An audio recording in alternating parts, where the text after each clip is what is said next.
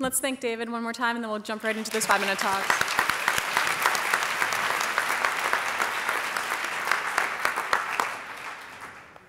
So the usual rules apply. We're going to try and whip through as many 5-minute talks as we have time for. We're a little short on time. So there's the list. Know who's up. Looks like Leon is first up. So if you're here, let's come on up and get started. Let's minimize time. Just stay on the list. I'm not going to interrupt people unless I need to. Just come on up through. All right. I'm running these slides. I'm going to talk through them, talk over top of them, because it's going to keep me on track in terms of what it is that I wanted to talk about. I work with the National Association of Mathematicians. What you see are pictures from a meeting that we have every fall. It's called Math Fest, called NAM's Undergraduate Math Fest, so there's no confusion. Right. We've been doing that for over 20 years, where we bring in students from a number of institutions, typically historically black colleges. But we also have deal with a number of summer research programs.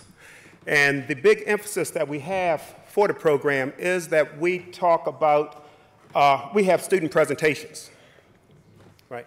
We require the students, when they do the student presentations, to give an oral presentation. We have no poster sessions. We hear a lot of complaints about that. You know, they say, where are the poster sessions? No poster sessions. We get calls from the faculty and say, you know, our student wants to present. They want to do a poster. Do you have any facility for it? No, we don't. Can you do some? No, we can't. Well, we have this idea. We think, no, that's not going to happen. You know, what we do is we require the students to stand in front of approximately 100 people and do a presentation. Right? That way, they really have command of what it is that they are talking about. That's the way we feel about it. Now, very few of you know me. Some of you do know me. More of you will know Nate Dean. You know, Nathaniel Dean works with me with this program, or I work with him. He's the president of the organization. Now, what happened about 5 years ago was that excuse me, sorry. Education Advancement Foundation really kind of approached us aggressively, and I have to apologize to Mr. Lucas, but thank you, Mr. Lucas, for your efforts to do some things with us. So in terms of the student presentations, because of a heavy dose, and that's been for the last 5 years, of considerations with the Moore method. You know, prior to that, we didn't do a lot with it. Even we did things with it, and I didn't know. I had a course that was inquiry-based learning, and I didn't know it until about 15 years later. You know, that's a story in itself, but I'm not going to cut into my 10 minutes. but in the last 9 years, I've been working with Marshall Cohen. Some of you may also know him. He was a student of Morton Brown, and Morton Brown was a student of Bing. And he and I have collaborated on a number of things, as I have with Nate Dean. But our program, one of the things that we emphasize, like I said, is research. Undergraduate research is a big, big part of our program. And another thing that we have in terms of programs, we have the winter meetings. At the joint meetings, we bring in students. For that, we also have a program for recent PhDs. And that's been really fruitful. About 20 years ago, it's been over 20 years that we've run the program. But about 20 years ago, there were only about 6 African Americans getting PhDs in mathematics every year. You know, on average, you know, it'd be 8 one year, 4 another, 2. Now it's about 25 every year, in the mid-20s that we have. So that's allowed us to really alter some of the programs that we've had.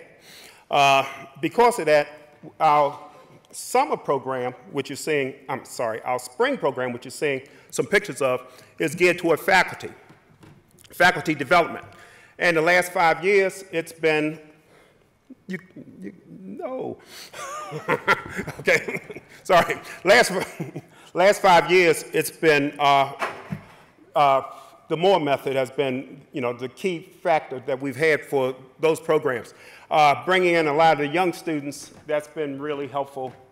And my two stories that I had to tell, if you want to hear them, see me later. Thank you. Good morning, everybody. The Journal of Inquiry-Based Learning in Mathematics is a peer-reviewed internet journal which publishes inquiry-based course notes. For those of you who are new, it's on the web. My purpose today is to talk about drawing a bit of a picture on the statistical, some statistical findings that we've been picking up over the last year or so. So there's a picture of, of what you'll see when you go on the web. I'll tell you in a moment how to get there. So the journal, in terms of what's being downloaded, the journal involves itself with a number of original manuscripts from authors. What you're looking at is a line bar of monthly downloads from the internet. Each download represents one manuscript being downloaded. The line across the middle there indicates 500 entries per month. So we're running in excess of 500 entries per month. And in particular, over the course of the last 12 months, from June of last year to June of this year, we're looking at 6,800 down there in yellow, 6,800 downloads across approximately 32 separate issues. We are growing at the rate of 2 to 3 issues per year, and so the amount of access to the journal, that is what's being accessed, is what you're seeing right here. I've placed things in categories just to give you a sense of the types of things that are being downloaded. Analysis and foundations and calculus are our 3 best sellers, so to speak. But we have a large variety of different types of mathematics that can be accessed on the web. Another part of things, hello. How many total number of manuscripts are on the journal? 32. 32, thank you. That's on the actual Journal of Inquiry-Based Learning. There are more on Math Nerds, and I'll show you in a moment how to get to them, okay? The second part, the second lines, authors, when they submit their manuscripts, often will give a second manuscript, which is for instructors, annotated with comments and information that they will find that they find useful. We've started tracking that as of September last year, and you can see we have a constant sort of ratio running between instructor and student downloads. This is actually a key that professionals are more interested in this site than students are, so we can predict behaviors based on this sort of situation. Okay, so that's what's being downloaded. Who's downloading it is probably a little more interesting, at least as far as I'm concerned. This is a density map of downloads by country across the planet for the last 12 months. There's a gradient bar down there in the lower left-hand corner. 6,648 is the darkest color anywhere, and that's the United States, which is expected. But it's the rest of the planet that's so interesting in this particular regard. If we look at some of the top 10 or so downloads by country over the last 12 months, not only will you notice the Western civilization countries such as United Kingdom, Australia, Canada being represented, but quite literally pieces from across the planet. As a matter of fact, we have 76 countries that we have now tracked as downloading manuscripts from this website over the last 12 months. This year was the first year that China has actually been tracked as downloading manuscripts. We've been doing this for just about 2 years now. So it appears that the journal is using the internet fairly effectively in that it's finding its way across the planet. The other big piece that I just wanted to flesh out really quickly is if we're going to talk about the largest user of the site, it's of course the United States. But the United States data is a little difficult to get our hands on at the moment. So what I've done is I've used a proxy, which is visits to the site. A visit is not an interaction with a web page, it's an interaction with the website. The numbers correspond very closely in the aggregate with the total numbers that we get for downloads. So this is a pretty good representation of who's accessing and downloading in the country. Again, you see large population states are clearly in control here. However, the top 3 spots seem to vary a lot. Last year, it was California and Texas up at the top. This year, Pennsylvania has popped right up to the top, Texas and California being large-scale users showing their stuff. This is the first year also that all 50 states have contributed or accessed the website, and Washington, D.C. has also been put into it. So that's just a quick overview, just a sense of what it is that we're doing over here. If you Google JIBLM, JIBLM, it will take you to the website, and you'll see this page with the little green bars. If you want to find these issues and see what's going on, just hit the Contents tab. If you're interested or contemplating authoring for the journal, the Authors tab has information for such things. And if you're looking for a more widespread collection of materials, the Unrefereed Notes section has predecessor manuscripts that existed before the journal came into being. They're very high quality, they're very useful, and they can be used for many different situations. And that's about it. Thank you. Hello, I'm Jane Cushman. I'm at Buffalo State College, and I'm here to tell you about our Western New York IBL support group. We actually started meeting after Patrick Walt and I attended an IBL prep workshop here, I believe it was 2 years ago.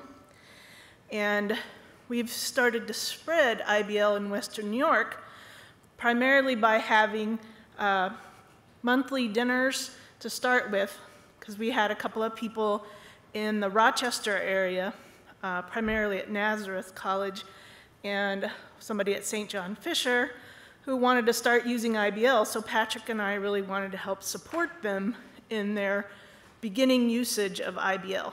So we actually would meet, unfortunately, in Rochester more often than in Buffalo, although I did tempt them to come get buffalo wings. So we actually have had a lot of success with that. Patrick organized guest speakers to come. He also had a mentee from the University of Toronto, Mississauga, that came to visit in Western New York as well as entertain us at dinner. So food has been a very big component of our support group. It seems if you feed them, they will come. But we are also expanding, so we're thinking about applying for a large grant to try to help expand our support group to maybe include Potsdam and Plattsburgh, which are the upper parts of New York State. Thank you. Always looking for ways to expand the gospel of IBL. We thought it would be interesting, Stan and I, to do some short interviews of our colleagues here and put together a video of 1-minute clips that kind of summarized how IBL was being used in the classroom. And so we've interviewed 4 people for this meeting, and I'm going to show you the video here in just a second. And if anybody else would like to participate, we invite you to do that. And if we had 60 1-minute clips, we'd have an hour of video that would make a very interesting composite quality world of what's going on with IBL in the classroom. I have in common with traditional Moore method an axiomatic development of a collection of problems that requires the students to engage with the definitions and to work through in a very rigorous way a certain collection of results. But my style differs somewhat from the traditional style in that I do allow a textbook as a reference, and I've just designed the problems in a way that the textbook is not directly usable as a reference for those problems. In some courses I've taught, I've had group assignments or even group homework that's graded once for the group, which differs from the traditional way. But in common with traditional Moore method, a very large part of the class time is devoted to students presenting their work and discussing it with each other in a shared setting, while I facilitate the discussion but otherwise contribute relatively little at that point. When I look at the work of IBL, I think of the works of R.L. Moore, where students go to the board, you're giving a proof statement and you have to prove it, and the more you prove it, he gives a new task for you to keep unpacking and unpacking to get to the core of the mathematics, to link the ideas together. However, in education, there are variations of how IBL could be interpreted. Some person may consider that to be a form of a reform-based approach to learning. Some person may think of that as a problem-based approach to learning. So there are variations to that notion within the classroom setting from an education perspective. So with that said, as a mathematics teacher educator, I think of it as a form of promoting reasoning and constructing viable arguments within this setting. So, for example, the standard for mathematical practice highlight that, reasoning is a very critical piece, but efforts must be made to also promote students constructing viable arguments. And the IBL method is really promoting those standards for mathematical practice within the classroom setting. For me, inquiry-based learning is a way of teaching that is active for the students and student-centered. And the most important part is to get as much of the coursework as you can on the student's shoulders. So in particular, I have several questions that I ask myself to consider. Who is responsible for developing the materials that happen, the mathematics that happens in class? Who's responsible for presenting that to the rest of the class? Who's responsible for critiquing arguments that are discussed? Who's responsible for being the final arbiter of this is correct or not? As much as possible, I want the answer to each of those questions to be the students, and as little as possible, me. And I have to participate in them to some extent to help set culture and to teach them how to behave, but when I can, I let go of those. So one of the things that I have come to understand through my research is that it's not bad to lecture. It's not bad to do inquiry-based learning. It's not bad. Those things are not bad. They have a purpose and they have a space for where they are more productive. One thing that is very interesting about inquiry-based learning is that teachers find that balance within what they are doing. They know how much they have to lecture. They know how much they have to do group work. They know how much to push the students. So inquiry-based learning gives them the space to do that exploration. So in my dream, a lot of faculty, especially adjunct faculty, part-time faculty who are responsible for a substantial teaching in this country would be encouraged to learn these techniques and start applying them in their classrooms. So in my dream, we would do a lot of professional development, faculty development for faculty in mathematics who are teaching either full-time or adjuncts, and community colleges would be my priority because we are doing a lot of instruction in this country in mathematics in those places, and we haven't really tackled that. This is going to be very low tech. That's my slide. My name is Justin Lanier. I'm a middle and high school math teacher. Over the last 7 years, that's happened at St. Anne's School in Brooklyn, New York. And I want to start by saying thank you to all of you for a middle and high school teacher to be at our conference with college professors is kind of intimidating, and I want to thank you for being so welcoming, both in my personal interactions with you all and in the kind of discourse that I've heard and been a part of in the sessions. It's both eye-opening and encouraging to hear the kind of things that you all care about in your own teaching in mathematics. So thank you. Instead of sharing about how inquiry and discovery play out in my own classroom, I want to share with you two endeavors that I'm involved with that have to do with outreach and community building online. And I hope that you'll find them to be useful. The first is called Math Munch. It's a blog that I write with two of my colleagues on a weekly basis where we share with our students the mathematical internet. That is to say, we share sites and videos and games and links and articles and interviews that expand our students' conception and experience of mathematics. And I want to share it with you for three reasons. One is that I think it might be useful to you in your work with future teachers. I've had good conversations with folks here over the last couple of days about your work with future teachers and your efforts to expand their understanding of what mathematics is and how people can engage with it. And so sharing Math Munch with them might both expand their own understandings, and it might be useful to them in their future practice, because we have a For Teachers page where teachers around the country and world have started sharing Math Munch with their own students in the way that the three of us, Anna Weltman, Paul Solomon, and myself, share the world of math with our own students. The second reason I share Math Munch with you is that it's a venue for mathematicians, you all.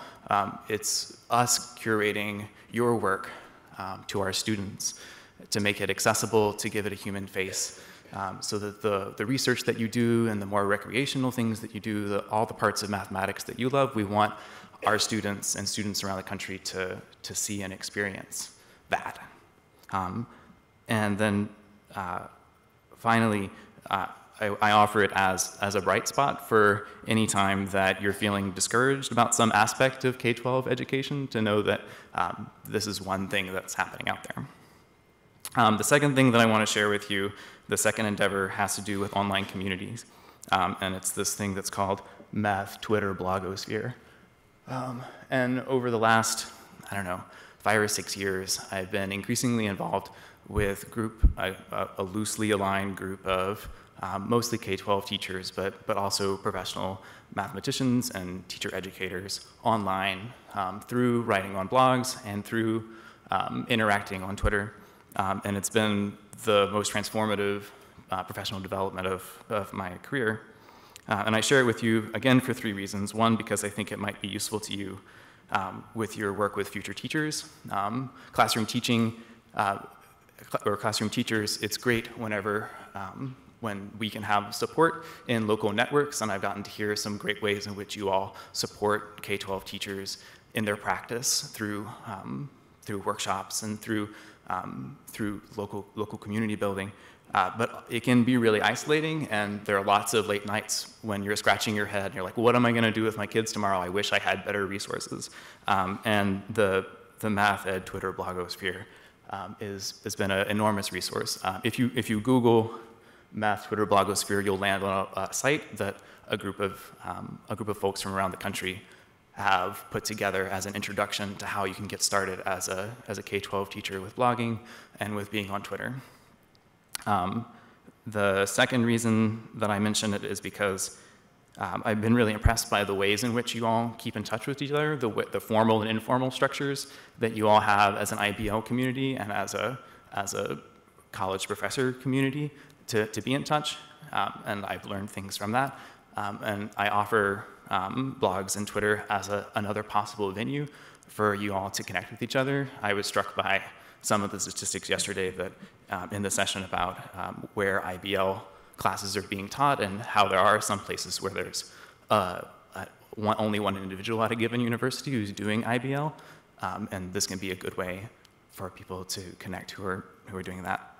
And I also offer this as a bright spot whenever you're frustrated with what's happening in K-12, that there are many, many, many passionate and dedicated educators all of the time interacting, trying to improve their practice. And finally, I'll just plug it by saying, a week ago, I didn't know about this conference, and then I saw a tweet by a teacher friend of mine talking about the Art of Mathematics program. And then I asked him, where did you run across that? And he pointed me to a blog post, and I read the blog post, and the author of it said that she was hoping to come to this and couldn't make it. And I said, well, gosh, Austin's just a plane ride away. And I registered, and here I am.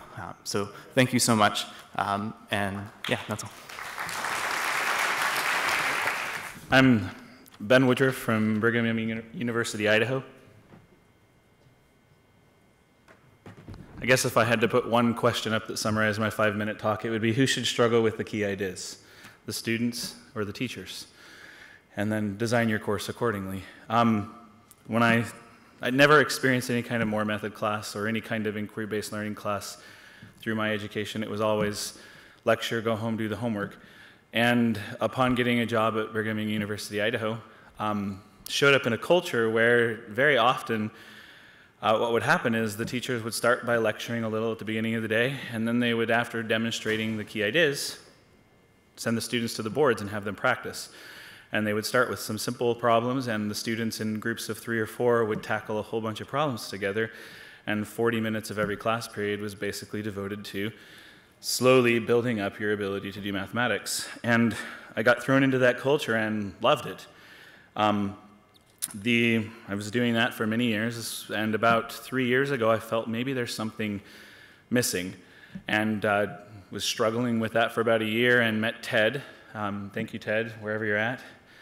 Ted Mahavier came and talked to our Intermountain MAA section and gave a talk about transformative experiences and a modified Moore method, which involves students preparing more out of class. This gets back to the question, who should struggle with the key ideas, me or the students? And when I would show up to class and give a short lecture followed by lots of presentations, I was the one struggling with the big idea, getting him through that part. And then they would spend the rest of the hour kind of following what I did and slowly building up some of the ideas, but the big struggle was me. And because of the conference, I decided to use Ted's materials. And the next semester, this was 2 years ago, I decided to use his materials to teach Calc 1 and Calc 2 in the fall of 2011. It was great. I had a great time, and it was fun to see the students work. There were some rough spots where we got stuck on center of mass problem for 4 days. They moved on past other parts, but that center of mass problem kept coming back again and again. But the students had a good time. It was great. The next semester, I decided to use it in multivariable calculus and use my own notes. It's a class that I've taught many, many, many times, and wrote some materials. And this is the summary of what happened. Generally, in that class, we have about 75% pass after you get rid of those who just leave. And I'm not sure that's normal around the nation, but I've talked with other people, and in multivariable calculus often, you don't have the highest pass rate. And this winter semester I did it, I had 95% of the students make it through the course. And I was happy. And the other thing that happened was every single one of the students bought in. At the end of the semester, I had every single person with the same presentation score at the end of the semester. So I was like, maybe this is just a fluke and I got a great group of students. Next semester, other thing is the exams throughout the semester were similar to what I'd done in the past, and the averages were 10% higher all semester long. Next semester, did the same thing, except I had 2 classes. The afternoon class bought in, same results, 10% higher exams, 95% pass rate. The morning class at 7:45 a.m. didn't buy in. So yeah, they didn't have the same pass rates. And here's the odd thing. The pass rate was what it used to be before I swapped. The exam scores were what it used to be before I swapped. And so what I took away from that was, I'm doing them no harm if they don't even buy in. But if they'll buy in, holy cow, there's so much good that can come. When I ask them to go home and think about key ideas, and they come and present those. And I'll end with that. My name is Linda May. I've never been an IBL teacher, but I've been married to one for 48 years. And I have some words of encouragement for those of you who are new practitioners of the method. It takes courage to walk into your class not knowing what is going to happen that day. It takes courage to allow long periods of silence to give your students a chance to think. And it takes courage to allow long periods of silence while a student is struggling. It takes courage to keep believing in IBL when students complain that you're not teaching. It takes courage when other members of your department are critical and saying you're not adequately covering the syllabus. It takes courage when you're not given multi-semester course sequences to teach because your department chair says that 1 semester of IBL might not hurt the students, but 2 or more definitely will. It takes grace when the Faculty Teaching Award Committee comes to sit in on your class, and that day, the entire class consists of students presenting their work and other students asking questions and still other students providing the answer. and you think it's the best class ever, but you don't get the award because the committee thought you didn't do anything, and in fact, they wonder why you were ever nominated in the first place. It takes grace when one of, say, Dr. Smith's students comes to you for help because she's so smart that nobody can understand her. It takes grace to be thrilled when one of your students thinks of something that you've never thought of. It takes dedication to break all that material down into pieces that are accessible by your students. It takes courage to teach, and it takes courage to teach in a non-traditional way, but in a way that allows you to be true to yourself and to your students. I've loved listening to you all during these meetings over the years, and I'm deeply impressed by your enthusiasm and your love for your students.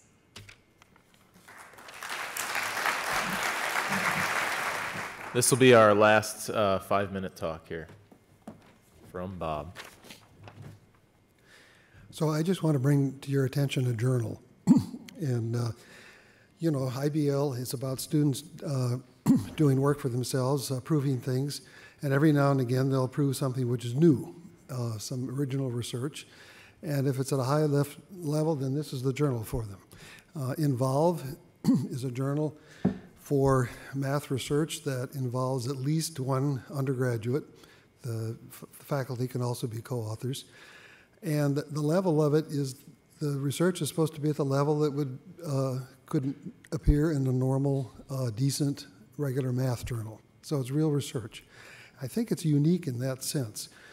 So that's what the cover looks like. The name of the journal is Involve, a journal of mathematics, but Involve, and if you Google it, you'll find it. It's published by Mathematical Sciences Publishers, and that's all I really want to do is bring it to your attention. I have some sample copies, which I'm happy to leave so I don't have to carry them home. Anyway, thanks. A few facts first. This is Sandra Larson's, the executive summary of Sandra Larson's large data math study of IBL.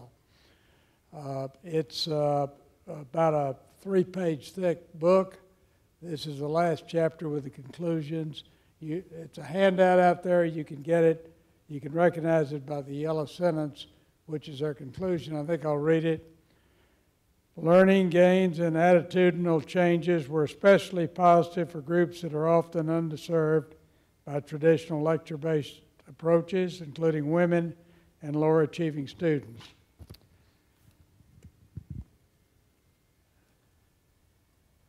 I really feel grateful that I've been given this opportunity and the resources to contribute to this IBL movement and the IBL community.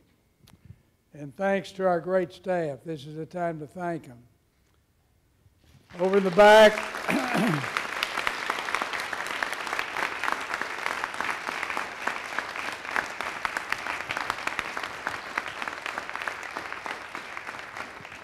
that was Fane Brock and his great staff. To his left is Norma Flores. You all know Norma.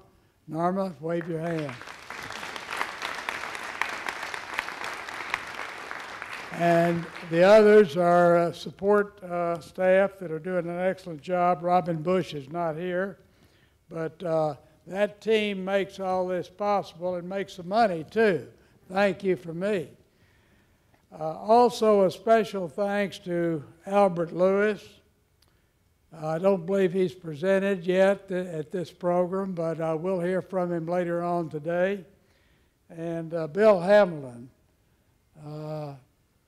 Bill, are you still here? Okay. All right, Bill, thank you both for the infrastructure and the necessary action that is required to move things ahead. Also, over the last 2 years or so, we have had a leadership committee, various subcommittees, especially the Strategic Planning Committee.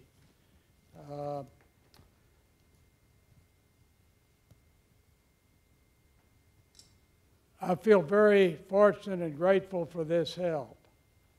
And thanks to you who are on the front lines of education reform. Thanks for everybody for attending, and pass it on. So Angie and I are going to leave you with a couple of parting thoughts.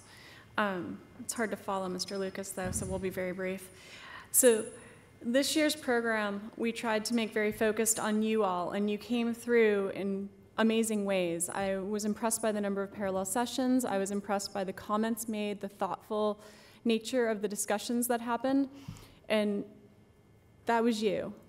And we appreciate that very much, so thank you all.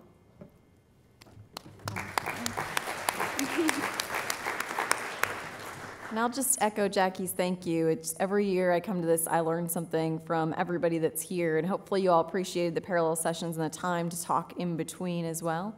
And thank you to Harry Lucas and the staff and to everybody for coming, and hopefully we'll see you all next year. And bring a friend next year too, right? There's other groups we're not reaching, and I think if they come here, they'll find out more what inquiry-based learning is and how they can do it in their classrooms too.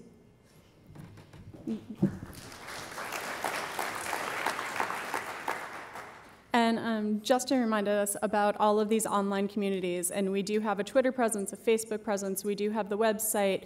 Find them. The dates for next year's conference are being considered right now. They'll get posted as soon as we know them, so you can plan appropriately for next year. And like Angie said, we hope to see all of you back and bring other people with you that introduce them to our community. Thanks.